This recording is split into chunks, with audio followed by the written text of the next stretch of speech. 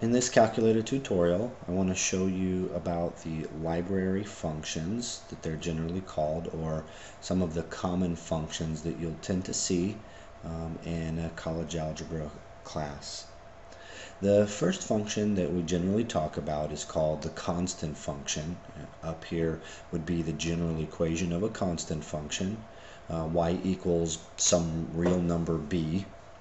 B is just representing any real value, called a literal constant. Basically, this is a graph of a horizontal line. So if I say y equals 8, that'll give me the graph of a constant function where y is always 8. Or let's say y equals second caret key is pi. There's the graph of y equals pi. Pi is about 3.14. So there's about 3.14. Let me go ahead and go to the standard zoom here real quick. There we go. Okay, so the second library function is the linear function. Now, by linear function, we generally mean a non-zero slope. Obviously, the constant function is a line with zero slope, but the linear function we generally refer to non-zero slope. So this is an equation of any line where slope is positive or negative. So for example, y equals, let's say 3x plus negative 6, or 3x minus 6 is the way that I'm typing it. And when I hit graph, there's a linear function. The third library function would be the square function, which sometimes is referred to as a parabola. So in the y equals screen, let me hit clear here. Y equals screen, I could say y equals x and then hit the square key. Or I actually could use the caret key. I could say y equals x and use the caret key here, x raised to the power of 2. These actually will give me the exact same graphs. And in fact, if I move my blinking cursor to the left of y2, hit enter a couple times, highlight what I call the magnifying glass feature. There we go. So I'm going to use what I call the magnifying glass feature. So it's going to graph y1. There's y1 real quick, and here comes y2 right on top of y1.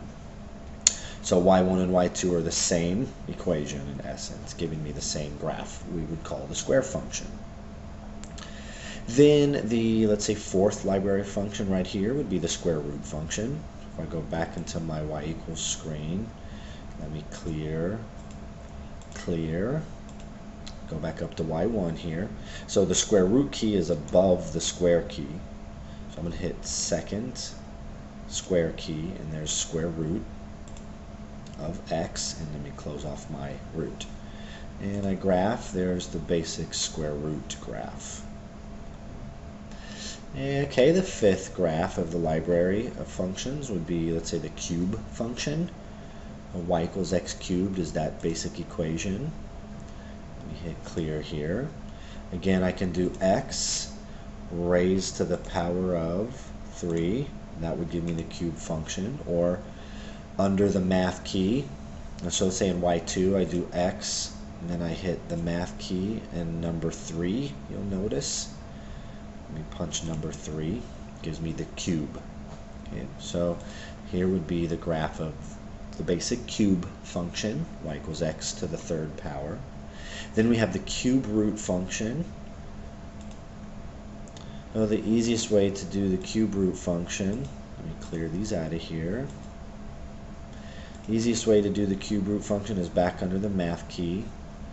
So my blinking cursor is on y1, and I'm going to hit math and choose number 4. I'll choose number 4, and there's the cube root of x, and that's the cube root function. And hit graph, and we see that basic shape there.